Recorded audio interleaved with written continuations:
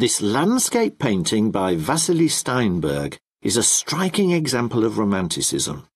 Neglected ruins swamped by dense canopies of trees and the motif of the road and the lone traveller are frequently found in works of this style.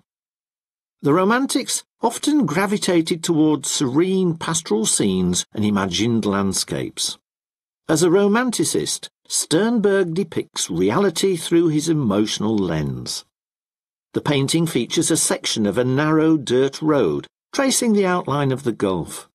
In the foreground, a road is visible hidden by the shade of the dense trees. A dilapidated old house and the figure of a man are also visible here.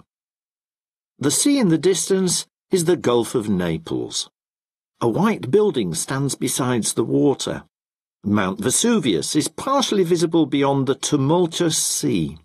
The light haze on the painting is achieved through sfumato, a technique to convey the impression of air surrounding the subject.